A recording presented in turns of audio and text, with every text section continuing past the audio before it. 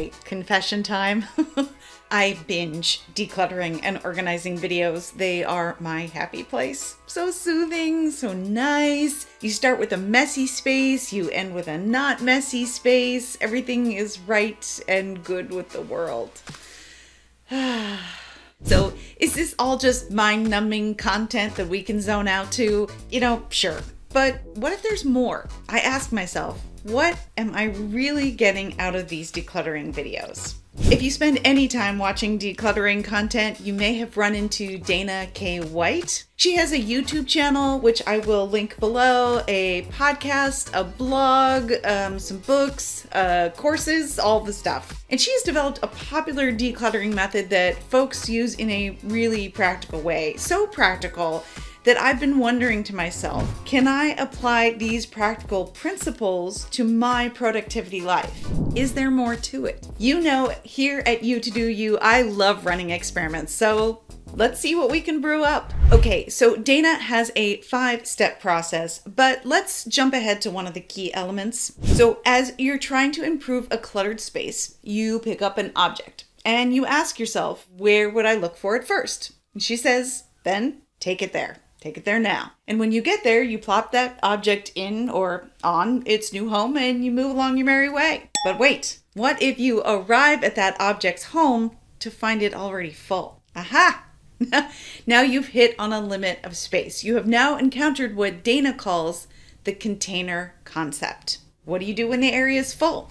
You can't ask a container to hold more than the container can hold. Save for flying phone booths traveled in by certain fictional time-traveling doctors, containers only are as big as they are. You can't shove 75 crayons into a 64 crayon box, without creating unwieldy crayon chaos. So sure, yeah, you can stuff a drawer that holds your food storage bowls into the tippy top, but is it really usable? Are you muttering swear words to yourself every time you dig through the drawer to find a matching lid? No. We're talking here about usable space. She says you need to declutter down to what fits comfortably and usably in the space. If the area, the container, Dana's theory goes, is full, you have to let something go. Perhaps it's the object you just brought there. Upon arrival, you realize, it's not worth it. There isn't room and you just don't need that thing. Or maybe you want to swap it out for something that is in that space. Perhaps something that was shoved in the back of the drawer that's just sort of forgotten about or that you don't use very much. That could be discarded. Or maybe you discover that you have a duplicate that you previously purchased because you didn't know that you had 2 of them. So, you could just choose the nicer one and let the other one go. No matter what, the key here is that you're letting the area where this object lives be the bad guy. The space can dictate how much you can keep there. You can just keep your favorites in the given container and let the rest go. You don't have to ask complicated questions that bring up emotions or questions that have you sort of clinging to things like, does it bring me joy? Or will I need this someday? Or what might I use this for? Just load up the container with your favorites and the rest can go. It is not about whether you love or like an item or if it has value, but simply, does it fit? Now, containers can be literal containers, baskets and bins and so forth, but everything else is a container too. Your drawer, a shelf, a closet, a room, your house. You can only fit in all of those spaces what can actually fit in those spaces.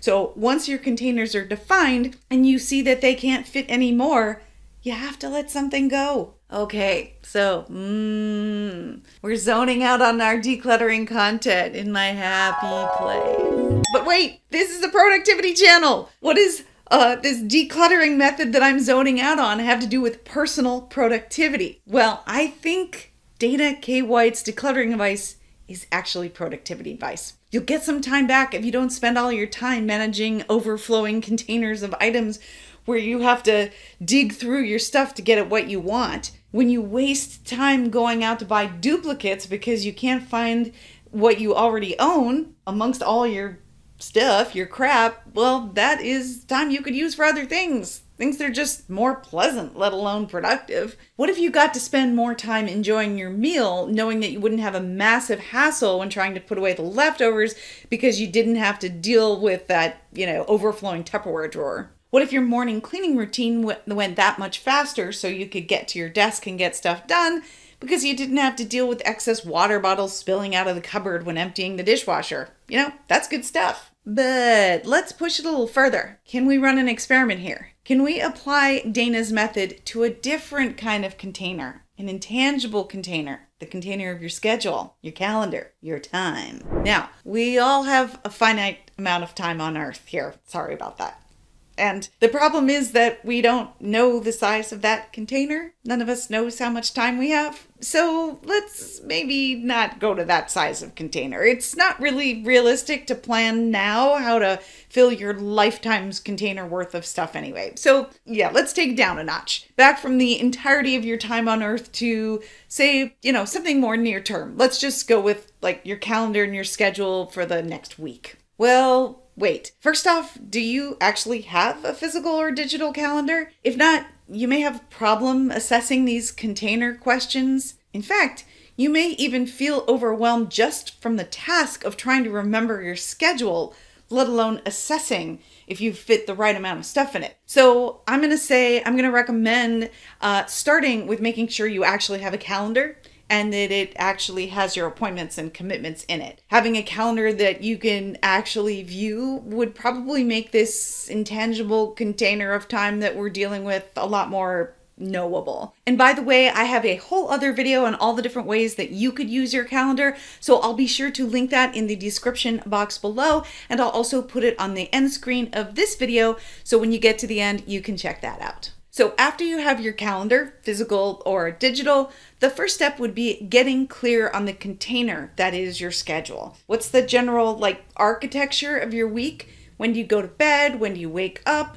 What are some of those non-negotiable bricks that are stuck into your schedule architecture? And then after that, do we have a shoebox worth of space here or a walk-in closet worth of time? Now, before we answer that question, let's add another element of Dana K. White's methodology here too. So remember, Dana's criteria for what fits in the container is what fits comfortably and usably in the space.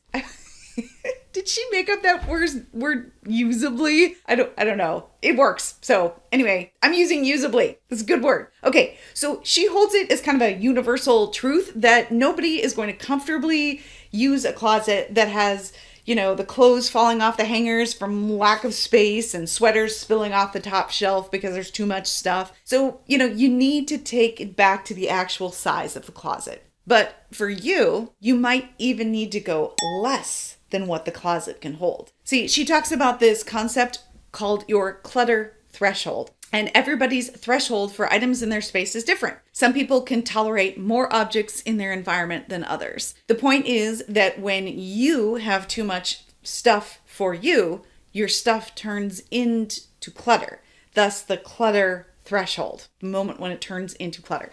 So how many objects can you manage in your home, in your office, in your life? Minimalists would say not many. And of course, the big box retailers would tell you, you can always fit more, buy more stuff. But you'll need to figure this out for yourself. And the point is that maybe you can keep the amount of clothes that your closet can fit, or maybe you just keep a capsule wardrobe for the season. Maybe there's a shelf that has some empty space on it and your linen closet isn't stacked to the actual top. And, that drawer where you keep your food storage containers has airy, wide open vistas of the bottom of the drawer. How will you know that the right amount is for you? Well, Dana says you'll know when you get there. You'll experience a sense of relief. There'll be like an that comes, arrives when your space is no longer overwhelming to you. Okay. So back to your calendar and the schedule. So let's borrow again from Dana here and ask, what is your clutter threshold in your calendar? How much stuff can you personally tolerate? Well, let's take a look. When you look at your calendar, at that, shoebox of a schedule, do you feel overwhelmed? Are you not feeling that sense of And if so, then maybe we got to take some steps to clear some junk off that calendar. For reals. Don't you deserve to have your calendar and your time feel like, I think so. Okay, so taking some of that stuff off your calendar, yeah, it might be, a little harder than dropping some junk off at the thrift store, but let's give it a go. Okay, so Dana's first step, start with the trash. Is there anything on your schedule that literally doesn't belong there? It's unlikely, but let's check. Do you have an outdated doctor's appointment that actually got rescheduled? Or I have a personal example. I had some recurring time blocked out to go to the pool several times a week, but an injury that I had is starting to heal up, so it looks like I can start walking again. So now that pool time is out of date and I can junk some of it. Cool. Second step, Dana says, do the easy stuff. All right. Okay. So what is some easy stuff that you can get rid of from your calendar? Like no emotions involved, no difficult decisions, no brainer stuff, just easy stuff. So maybe there's a meeting with your team that has outlived its usefulness, or maybe you waste time in traffic and, commuting to your work, and you actually are allowed to work from home. So great. 2 days a week, you work from home, no disruption to others. Nice. Okay, so step 3 in Dana's process is what she calls donations. Anything that's easy and obvious to pass off. Maybe you're invoicing your clients, but it turns out that your assistant is perfectly capable of invoicing and you're only doing it because you've always done it. Time to pass off that invoicing. Or, maybe your kids are old enough now to do their own laundry. So teach them to dump in that detergent and take that off your plate. Okay, so you've gone through these first 3 steps. Trash, easy stuff, donations. I love it. Dana's practical system is working here in our calendar. I knew binging all that decluttering content was good for something. All right, so let's check in and see how this feels. After you get that stuff off your schedule, do you have that feeling yet? Are you below your clutter threshold? You may need to test it for a few days or weeks to see. And if not, it's time to dig in a bit further. Okay, so at this point, we'd be in Dana's step 4 of her decluttering process, but I gave it some thought, and I think the analogy kind of breaks down here. We'd be sort of torturing it a little bit, so let's just skip step 4 and we'll move on to step 5. That's the one where you discover that the container is just too full. And at this point, she has you do a little bit of sorting process. You put like things with like things so you can assess. In the physical world, this would mean like gathering together your towels that you put in the bathroom linen cabinet. And, at that point you see, okay, some of these towels are ratty and are really just rags and go belong in the rag bin. And okay, we have like 15 guest towels, but we actually only have room in our house for 2 guests. So maybe let's just keep like 4 guest towels. And yeah, so you could just go through the process like this, culling your least favorites until the remaining towels fit on the shelf. All right, so let's try to apply this step 5 to your schedule. I don't know if it's going to work, but let's see. So you start grouping together like things. And I don't think this means like putting back-to-back like things in your schedule, though I suppose you could do that, but that's not really the point. I think what you're doing here is considering categories of activities or commitments and evaluating them against each other and how they fit into your schedule. We don't often evaluate trade-offs within categories of life, so I think this is kind of fun to play around with. However you want to group them that makes sense to you, I think could probably work. You could go like granular within your day, like how much time with clients versus how much time working solo versus how much time with your team. Or it could be broader categories like all work items grouped and then all like self-care items grouped and then social and family items grouped. Okay, let's try that. So maybe you look at all of your planned self-care for the week, and looking it over, you see that you've got 3 yoga classes and 2 Tai Chi classes, and you've got your batch cooking on Sunday morning, and you've got a little home spa day planned for yourself. Well, that all sounds nice, but you also want to spend some time with your family who are coming in from out of town this week. So maybe some of your self-care time has got to be borrowed by your social time. And then you could look at your array of self-care times and see which one has got to go. Maybe some Tai Chi needs to be plucked out.